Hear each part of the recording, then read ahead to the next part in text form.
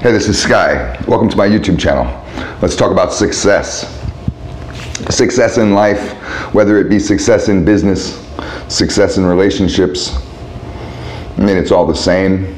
You may have different goalposts or markers of what you say, okay, there we go, that's it, but it's all pretty much the same. When you become successful in one area, you don't always, but you have potential to become successful in other areas. Strength builds strength, just like money builds money. You gotta have money to make money. I heard a quote the other day that I liked. I wrote it down. It said, if you succeed properly, your success helps everyone. Now I'll read it again. If you succeed properly, your success helps everyone. That's a good idea of what success is. How do you mark success? Is success the fancy car that you purchased? Or is it your house? Is it the college, the elite college that you sent your son to? Is that success? We can mark success in all kinds of ways. I'm not down on financial success. But I think that it's important to remember what our goals are. Say, for example, with business. When I started my motorcycle shop, Sinister City Motorcycles, out in Los Angeles, back in 2001, I guess it was. We had a mission, our particular niche, that's what your mission is really, was to serve the younger generation, the next generation of bikers, was to offer custom motorcycles like what you saw on TV, but affordable versions, rat bikes and stuff that would be a little bit more Mad Max style, less pretty boy shit. We didn't care about making bikes for Motley Crue or motherfuckers like that.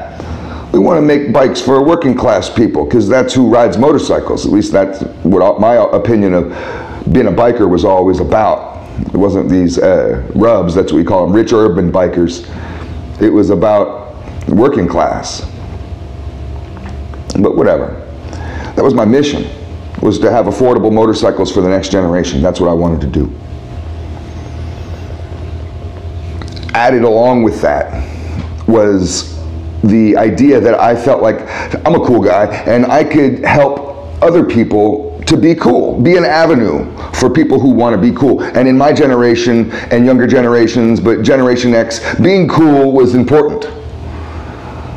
I don't know anybody in my generation that wanted to be a nerd or a loser. Everybody tried to be cool in some way or another. And there's all kinds of little genres and styles and fashions and fads and things that my generation had went through, and we can all remember and kind of relate on those things. And I wanted to offer something for those people that may have felt left out of the biker scene. So in my mind, what that was really, if you get down to it, I'm not just selling bikes.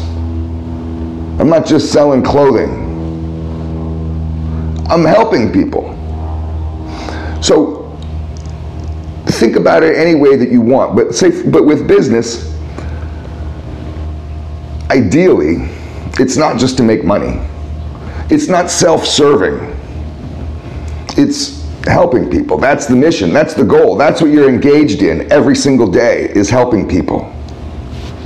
Making money is the reward for helping people. It's a byproduct. If you're really good at helping motherfuckers, then you get a lot of money. I mean, that's in a meritocracy. That's the way I looked at it. But I also look at success as the way your success helps everyone. Staying with the business model with my motorcycle shop, I would always network with other motorcycle shops because I realized that there was a flow of money. And all I needed to do was tap into it. I didn't need to create money.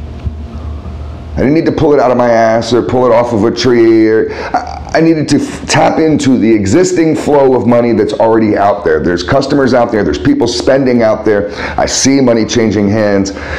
I got to figure out how to tap into that. I used to think the same way when I was in the streets. I had always made solid connections with motorcycle shops. And when I first moved to Florida here in 2004, late 2003, whenever it was, to set up my motorcycle shop here, the first thing I did was to crash all the other shops in this area. Me and my brother just would smash down the door. Here we are, Sky and Jason from California. Who the fuck are you? You know, and we would make friends with everybody that we could.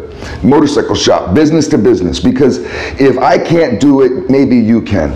I would send work to other shops all week long, not all day long. I'm trying to make money.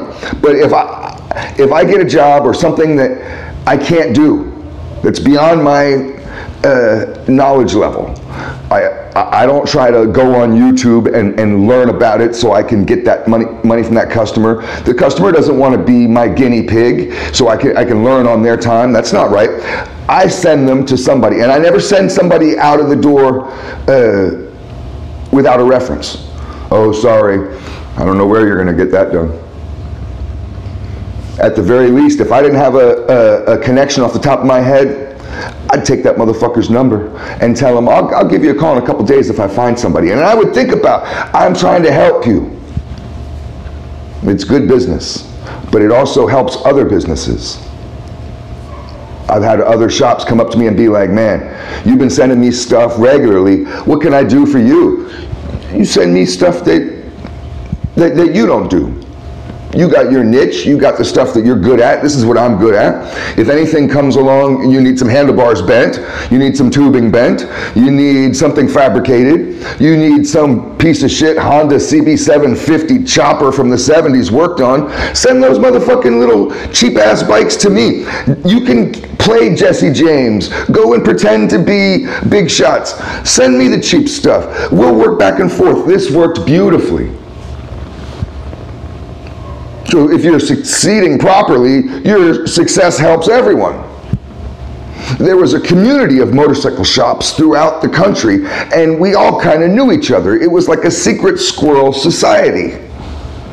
And if I didn't know you, I knew of you, and vice versa. And I would go to functions, and whether it be from Miami to Maine, Washington to San Diego, I could be like, hey, I'm Sky from Sinister, and people may be, oh yeah, I've heard of you, or they could introduce themselves, and I'd be like, yeah, I've seen you, I've heard your stuff on, seen your stuff on TV, or seen you in the magazines. We were all aware of each other and networking with each other and trying to do business. I was doing business with Ass Kicker in Arizona, doing business with builders all over the country. This is how it used to be.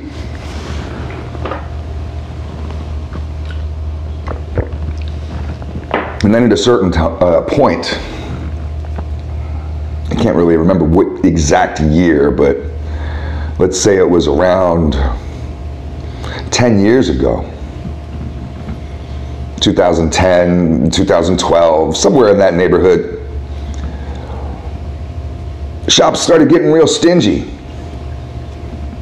And when shops started getting more stingy, maybe it was because the economy was flailing, the motorcycle industry started to take a dive, people's disposable income got taken away, so it changed the recipe. A lot of motherfuckers got hit by the new legislation where you had to have, if you're building one-off customs, you actually had to become a manufacturer. Makes it a lot more difficult. Getting a manufacturer's license is like $1 million fucking. So people stopped sending jobs to other people. They got stingier. The quality of work in each shop goes down because people were no longer specializing. They were doing everything. And the ideas of let's truly help the customer went out the window to let me truly help myself. I get what I was in the streets. I used to rob people. I know what it's like to need money and to survive and to hustle. I know what that's like. But we can't forget the mission. And my mission, sure, it had some nuances to it of cheap bikes and of generational things with the industry, but ultimately it was really just helping motherfuckers. That was my mission. If you boil it down to the base ingredient, it was just helping people. You can't forget that. And when you stop helping people, shops would, I noticed it, I would go to their shop and see a project that should be in my shop. Now, I mean, it's their business, you do whatever you want, but this would have been a project that you would have sent to me. All of a sudden, that CB750, 1971 inline 4 chopper that everybody used to send me, I built 1 million of those fucking bikes. That was one of my niches. All of a sudden, that's sitting in their shop, and they're a Harley shop. A Harley only shop, a shop that has fuck Honda. They're going to the burning of the bike where they take a Honda and they burn it. And he's got one of these things and, oh, but he needs money. Oh, sorry, man. You know, they always have these stuttering excuses. Hey, I see how you motherfuckers are playing. But when we stop helping each other, when we stop playing this game of working as one, and we become islands unto ourselves, the whole system breaks down. Everything I'm talking about right now can be related to society. It can be related to your relationship and your family structure. It can be related to a lot of different areas. And I'll just end right here. I'll have to read this quote again because I've been vibing on it all day. If you succeed properly, your success helps everyone. Thanks for watching.